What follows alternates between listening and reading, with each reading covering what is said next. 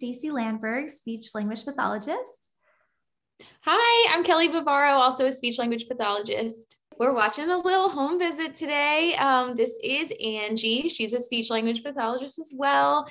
And we're watching her in a home visit with a family that we have already seen one video from if you've tuned into the channel before. So this is another home visit where she arrives in the morning and kind of jumps into the morning routines with mom and two siblings, two daughters. And I think she's working with both of them separately, right? For speech therapy, right, Stacey? She used to work with the older child, but she doesn't anymore. She just works with the little one now. And okay. Yeah. And I think I mentioned this in the other video that if you haven't seen it, you can go back and look for this one. But yeah, Angie, the SLP, was using a direct therapy, bring in a toy bag model with the older one, and just really dove into the coaching format with little Angie, the child in this video. So we'll get to see a couple different routines, and it's a short clip. So watch the whole thing through. If you guys like it or have other observations or feedback for us, please do leave us a comment below and let us know what you're seeing. She wants to put the water on first. Angie, what do you need, Angie? Angie, toothpaste.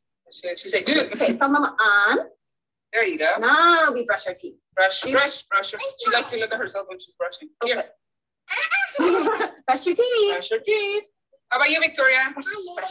Want you brush? Here. Oh, you're brushing your tongue? You brush your teeth? Oh, yes, in the back. Up and down. Up and down. Have it? Up and down. There we go. You're doing great. Up. Good job, Ange. All by yourself. Look, pull your pants up. I'm still letting her do it herself. Good. Stop. You help? Help, mommy. There you go. That's a cute little outfit. You're not. Oh, we need the shoes. Shoes. Wow. Oh, those are dirty. Dirty. Ew. Does she know where to put her dirty clothes? It's no, she doesn't. Okay. Okay, Ange. Come on, Ange. She's like, come on, mommy. So let's see what she can do by herself.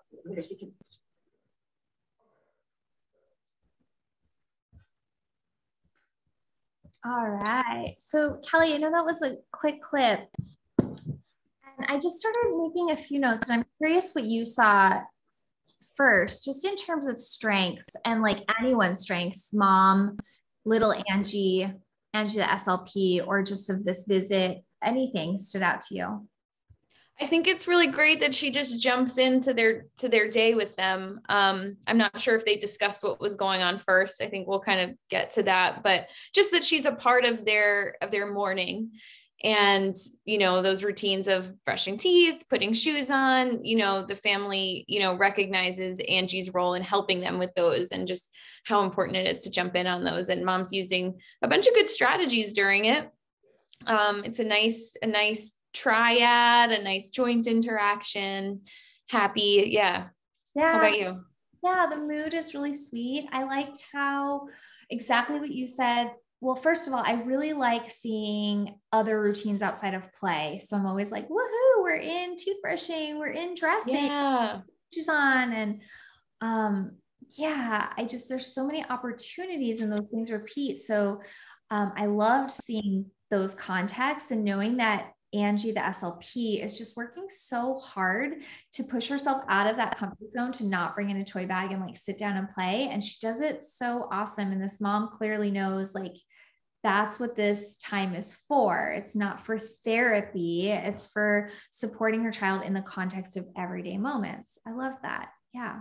I also liked how mom just already knew so many strategies. So she asked her a question at the beginning with toothbrush, and then little Angie goes, and she goes, toothbrush. She just I love seeing parents use those intervention strategies. Yeah.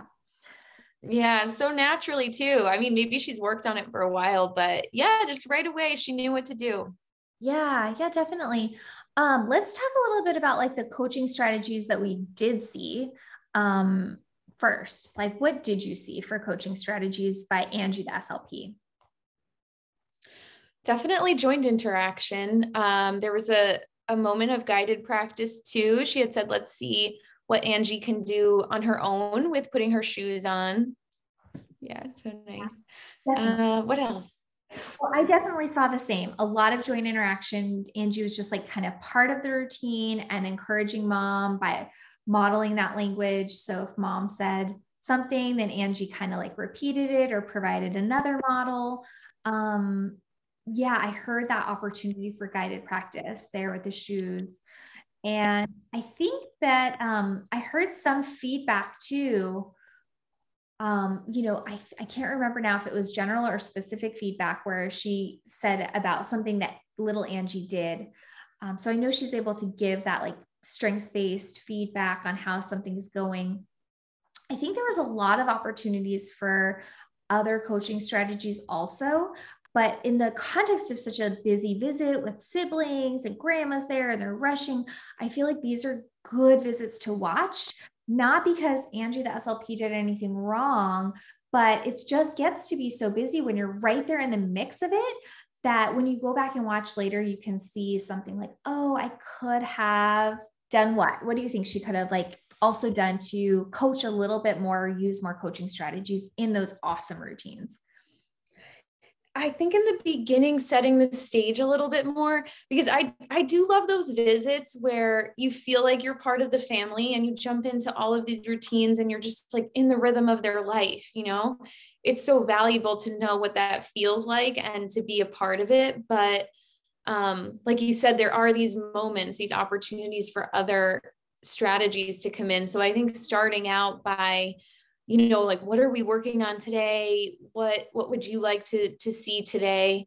We're going to jump into toothbrushing, but what's our goal in this? Is there a strategy that mom wants to practice? Is there something that we've been working with on Angie? They were doing the up and down, which I noticed up came in with the other routine too. Is it, receptively is it understanding up? Is it repeating up?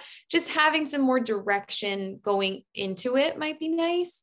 Mom had kind of said like she was talking to Angie too during their routine, like, oh, Angie loves seeing herself in the mirror, so I'm thinking, oh, that's an opportunity to talk about the stool coming up. I mean, there's so many micro routines in there that I imagine for Angie, she's thinking like, okay, we got like looking in the mirror, turning the water on, mom gave me this feedback. And so, yeah, trying to zero in and like take a beat from the beginning would be helpful, I think.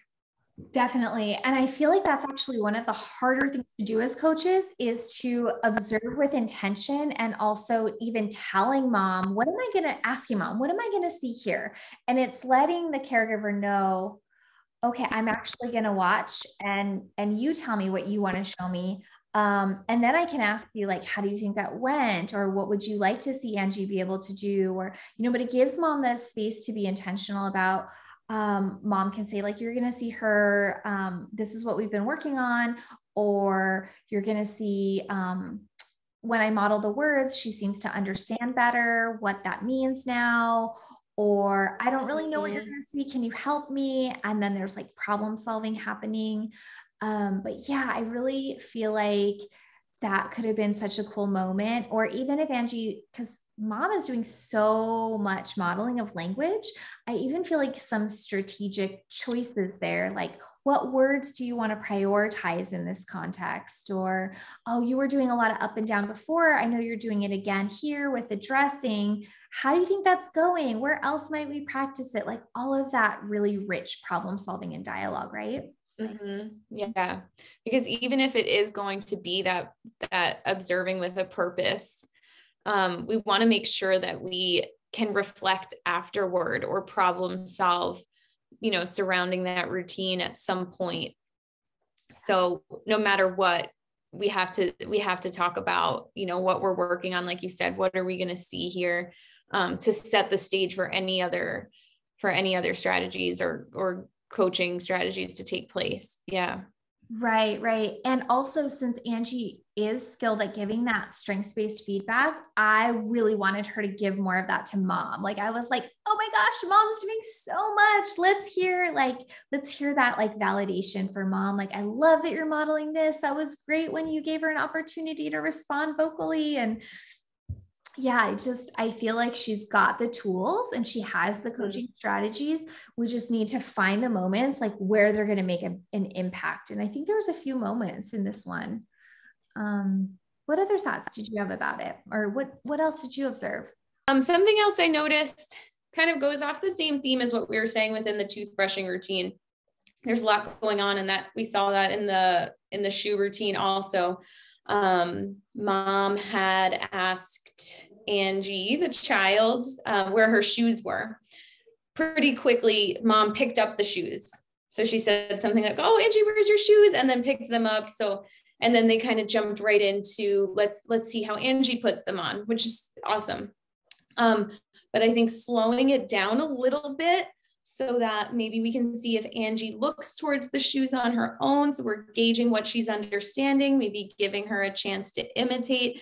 And it would be great to bring in another coaching strategy, so maybe asking mom, what might be a way that we can see how Angie's doing in understanding the vocabulary in this routine that, you've been using. And, you can come off that with like, you've been doing such a great job modeling and, but what might be a way that we can kind of gauge Angie's understanding of these words and seeing what mom comes up with. Maybe it would be waiting a little bit longer, or asking, how can we set Angie up for success in this routine so that she can show off her skills a little more, kind of take more time to set the stage, as I call it. Yeah. Instead of just diving right in and then trying to dial it back later. Yeah, definitely. Well, and I think there was a few moments all throughout this home visit, like in this clip and the one we showed before and throughout, where Angie, the SLP, is looking for some information about little Angie's comprehension. So she says there, like, does she know where to put her dirty clothes? Like, she's trying to find out information, like using that information sharing coaching strategy. And then like, again, where mom says that thing about where's your shoes? And then she quickly helps her. It's like, we're also using our like clinical mind of like, can I take some data here? Can I figure out what the child knows? Like, what could I give them credit for? How much do they understand? But yeah, when you're in that like rush and that hurry, it's like that you lose that opportunity, or there's a missed opportunity to like slow it down and ask mom even like, what do you think she understands in this context? Like, if you were to give her a direction, what might she understand? Do you want to try asking her where her shoes are? Or I like the kind of line of thinking where you're going, because I think that those moments just get rushed so quick, especially like this family is a busy morning. I love the idea of taking this clip back to mom and being like, look, let's watch this together, right? Yeah. Oh yeah.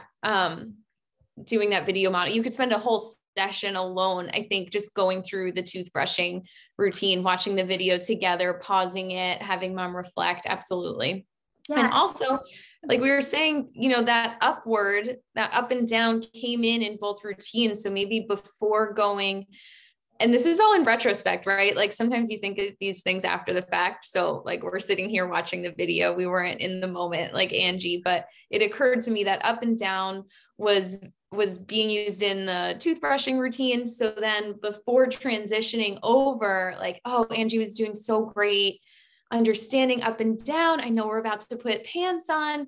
How do you think we can incorporate that into this routine, and seeing like maybe mom can catch us up on how she's been doing with understanding or imitating that word over the last week, and we can build from there. Right. And I think the reason that we keep kind of going back to this idea of like, if we set it up with mom, like in the beginning, we'd know what the priority was, because it felt very much throughout this whole visit that the priority was about modeling language, and mom's just doing a ton of that. And Angie, that SLP, is also just modeling, right? Like toothbrush on, up, down, back, in the back, your turn, on, off, like so much language modeling, which is great if we know that's the target, especially going into the visit, like, what do you want to work on today? What strategies do you want to do? But since we didn't have that information, we saw what felt like maybe for us missed opportunities because we didn't hear them set it up that way. Right.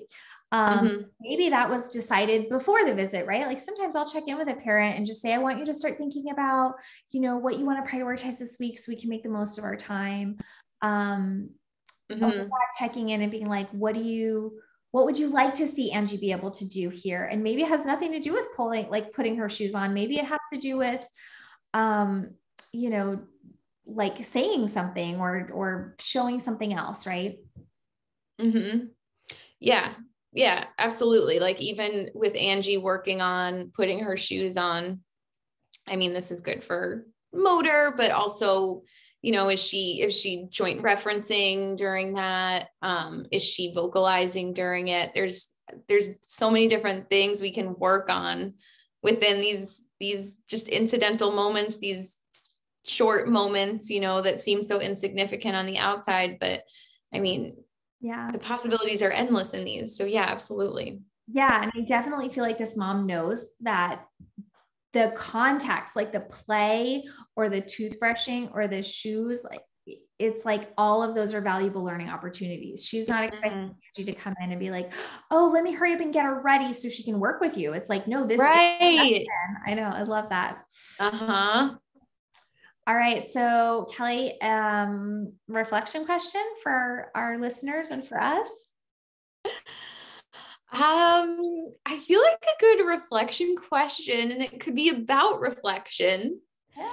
How am I tying in reflection into my really busy sessions where there's multiple kids running around and a lot of activity or routines to get done? You know, we work with really busy families who they got stuff to do, you know, and we're there and we're helping, but are we making time for reflection? And if so, how can we improve it in those really busy sessions? Like, how can we carve out the time or get it in there, you know, even if it feels uncomfortable in the beginning, getting comfortable with like getting it in there. Yeah, exactly. And that idea of reflection prior to action, right? Like prior. Setting up. So how did it go? And what are we going to see? And what should we try? And then how did that feel? Right. So it's like starting and bookending with reflection and even moments in between. How is this going? Is this what you wanted to get to today? Like all of that language and just like recognizing it's really hard because the two most, you know, evidence-based adult learning principles and strategies are reflection and action. So Angie's got the action down. She's like, she teaches the book on how to get in and like, do it. Right. And we just can't forget that it's like a dance and they have to like work together. Yep. Cool. Thanks, Kelli. I love that you said the dance, finding the dance. I feel like that. I remember finding the dance. Sorry, this is kind of tangential, but that's always been one of my go-tos in supervising is just like finding the dance with your client. There's this push and pull as you figure each other out and gain trust and rapport and can then, you know, eventually work on whatever these targets are through that connection that forms. But it's this finding the dance. But like you just said, as we become coaches and we use routines based, we're finding the dance with the parent or the caregiver. And the caregivers are now, you know, finding the dance with their children, but also telling us about the dance that they have with their children. There's all these dances going on and we're all finding them together. You have to find the dance. And that's where the magic can happen, right? Definitely. I love it.